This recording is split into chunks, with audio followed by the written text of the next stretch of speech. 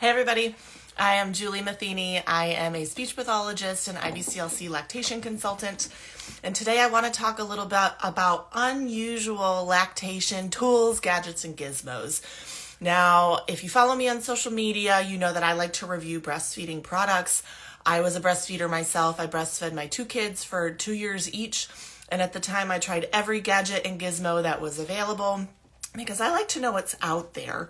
Now, here's my spiel before doing any reviews of any products. When I talk about using a lactation tool with people, there's really 6 categories of tools. There's tools for all people, for most people, for many people, for some people, for few people, and for no people. Okay, so in reality, when we're talking breastfeeding tools, gadgets, and gizmos, there are basically no products that are for all people or no people. There will always be somebody that can use a product, even if it's a horrible product. There will always be 2 or 3 or a handful of people that will be like, oh my gosh, that changed my life. And I guarantee you there are no products out there that are for all people, other than like air and water, right? These are things that we all need. But in reality, it's my opinion that there really are no products out there that are for all people or that no one can use. That's not how humans work. Most of the products that you'll see me review then fall into the category of they're great for most people, for many people, for some people, or for few people.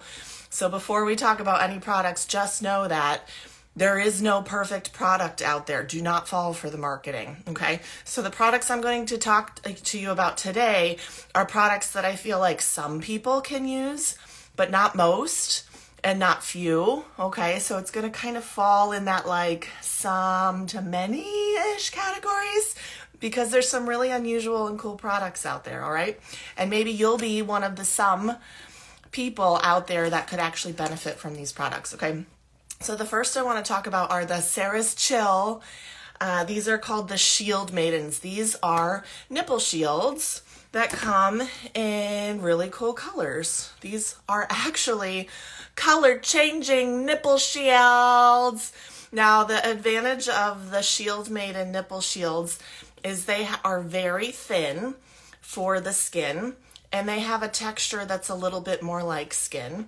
And they have these little holes where baby can breathe.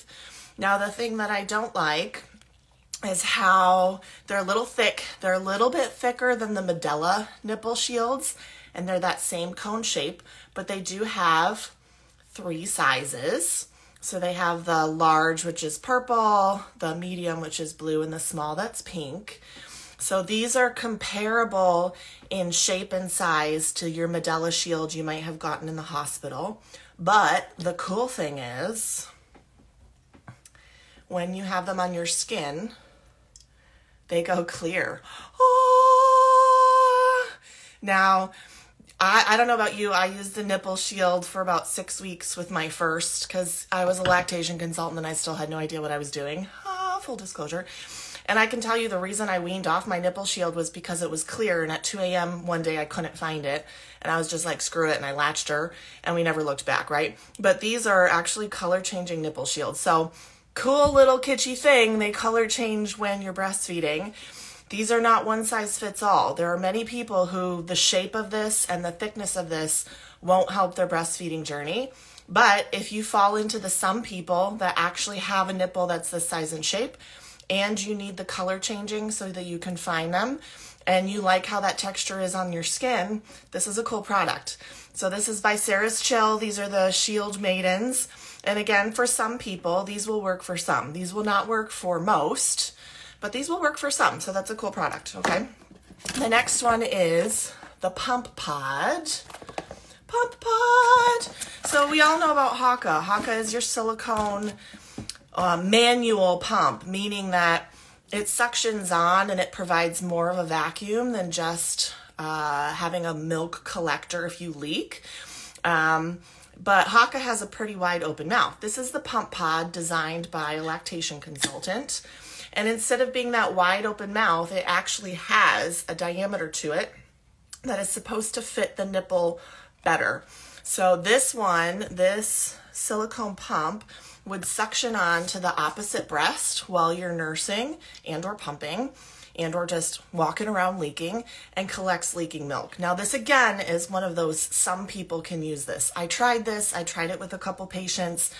My comments on the pump pod is that this is very bulbous and bulky, and it holds just about 4.5 ounces, which is a decent size, but it's heavy. I found this one to be heavy, and it has this bulky knob here that makes it heavier. So an advantage of this is you can get just the right nipple size. You can put flange inserts in here to get where it's just suctioning around the nipple. This area is really bulky. I did find that it does not have as much suction as the Haka. It won't generate the suction on there, which has pros and cons to it. The benefit of that is this could potentially have less of a risk of causing trauma from having the suction too strong. I've seen some purple nipples where you all cupped your nipple from using that Haka. And too much suction can also pull out a lot of milk, which can cause an oversupply. So this one I felt, did not generate quite as much suction, and you can get a better nipple size. But I felt that it was heavy and bulky and tended to pull away from the breast. So it is intended to be used with a nursing bra or to be held on in place. It follows all the other same directions for cleaning and sanitizing. And again, the advantage of this one is you can get a smaller nipple diameter, and it doesn't, I felt now, again, small, limited sample size, felt it didn't stay on as well, which can have the advantage of not having so much suction that it damages tissue. Okay, so that's the pump pod, unique little boob grenade, as I like to call it. And then the last one, again, some people, not all, not most. In my opinion, not many, but that's that one, okay? And then the last are these Better Baby Care stainless steel pumping bottles. A lot of people ask me about sustainable pumping. They don't want to be using plastic where it can leach into the BPA, and the plastics and all that kind of stuff can leak into breast milk from constant heating and cooling. So there are options of stainless steel bottles. I did a trial of this. I did a review of this a little while ago in my sustainable pumping. I did a little spiel on it.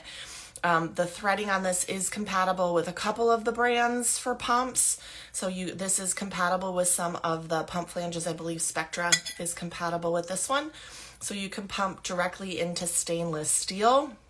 If you're using a narrow neck bottle, you could try the adapter, so you can go from a Medela pump to the wide neck flange to be using these bottles. So I do think it's pretty cool that we now have sustainable options, that if you don't want to be using plastic bottles, that there are more sustainable ways to be able to pump your breast milk. Not everybody wants to do that. That's really cool. You get to choose what you want to do. These could be one of those choices where most people could use this. I don't see too many reasons why you couldn't, other than if the threading isn't compatible with your particular flange.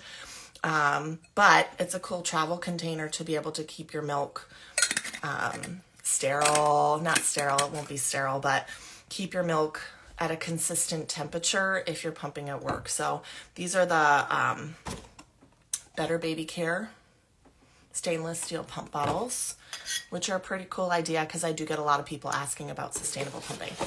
So there you go. There's some really cool breastfeeding products out there. I was not paid by any of these products to promote these products. These are just things that come across my office that I'm like, oh, that's kind of a cool idea. I wonder who could use that. There's the little bloop so you don't spill your milk, because we cry over spilled milk. Little brush that comes with that. So again, I'm not paid to promote these products. These are just things that migrate across my desk. I, again, am a big proponent that there is no one-size-fits-all product for everybody. There just isn't. But that there's some really cool products out there that can help make life easier for some of us, for many of us, for a few of us. So those are the products of the day. If you have a product that you want me to review or that you've used and you found helpful, send me a message because I'm always curious to see what's out there in the world. Okay, everybody, have a great rest of your day. Now you know.